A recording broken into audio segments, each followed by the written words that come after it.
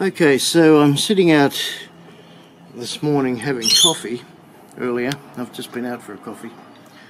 And long and short is, since yesterday I had my procedure, which I'll go into a bit later, I thought, I wonder if that radioactive tracer dye actually is still in my system. And I may speed things up because it takes a while, but I noticed this morning that depending on where I put it around my body, and this morning I didn't have a t-shirt on either, it climbs up. Takes a while, but so it starts from background radiation and I don't know, up to my thyroid's there somewhere. It actually went up to as high as 30 microsieverts this morning. It's having a few pings there. Now this radioactive tracer dye, I was reading about, it stays in your body for up to 60 hours. I didn't expect any results at all, so I fired up my trusty old dosimeter, and it's probably not going to do it now. It's been about 24 hours. That's the point I had the cannula put in. It went up to about 30 microsieverts this morning. That's part of a topic I want to bring up in a future video, by the way. It's starting to climb very slowly. So at the moment that's background radiation, but it obviously decays. Apparently it's beta radiation, very small doses we're talking. It was just too noisy to film this morning. Now it's going up slightly. The thing about science is often makes a liar of you. This takes a while to react. It's not doing a lot, is it? Slight deviations. I was surprised I had any readings, but yeah, it was just too noisy. I've been out for coffee, and having said that, it's probably already decayed a lot further than this morning. Let's put it up near my chest. I went right up high around here.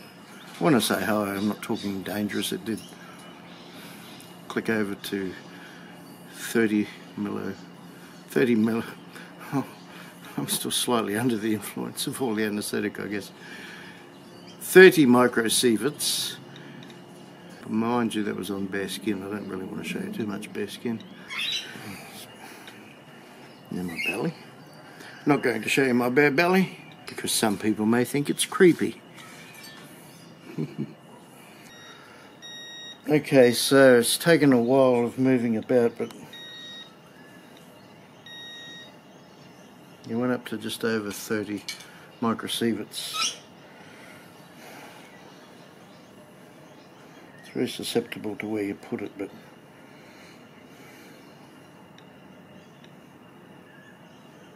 it's hanging around. That'll all be gone in another day and a half. Oh, well, I suppose I could show you an arm. Every time it clicks, that's an electron or neutron hitting it. Yeah, but I was surprised it went right up to 30 this morning. It's not a dangerous dose, even at 30. Bearing in mind it's probably circulating with my blood, which is constantly on the move. Should have really done it when I came home yesterday.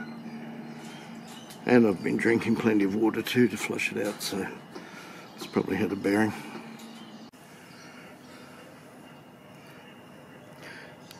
Yeah, so it's just a demonstration, very rough one, of there is a very slight reading that you'll get after you've had what is technically radioactive contrast.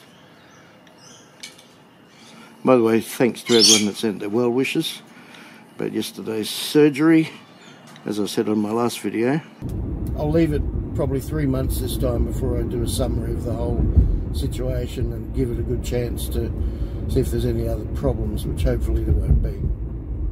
Those who follow my Instagram would have caught this quick post.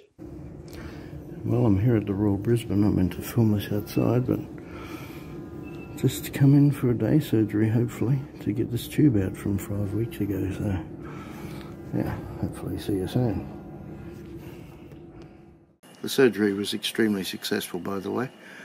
The gallstone was still in there, but they physically removed it, so I'm not sure why I had to have the drain in for a month. But anyway, feeling good.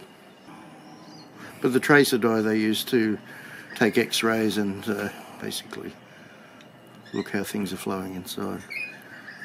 You going up? Not really. Aww. Come on, be radioactive, Steve. Not very reactive now, I guess it's decaying very rapidly.